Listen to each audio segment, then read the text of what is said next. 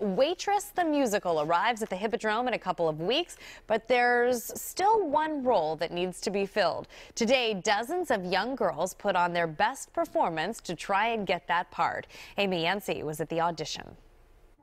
Waitress is touring the country and holding similar auditions at every city along the way. Sound good?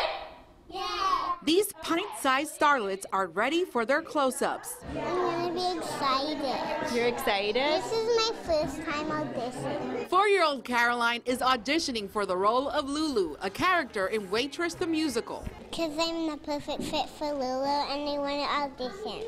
You're the perfect fit for Lulu? Why?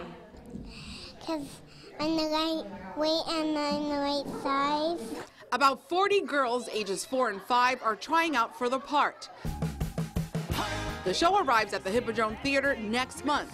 Assistant Director Susanna Wolk will cast 2 local girls for its Baltimore run. So we're looking for kids that are naturally energetic and who are going to be able to kind of help us tell this really joyful story. She's very dramatic and loves to play pretend and make believe.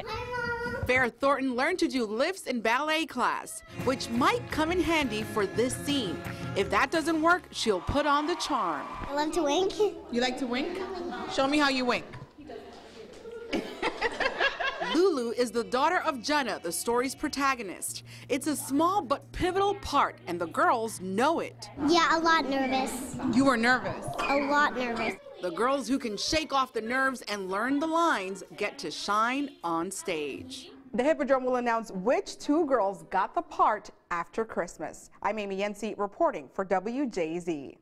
Waitress the musical is coming to the Hippodrome in Baltimore January 30th through February 4th.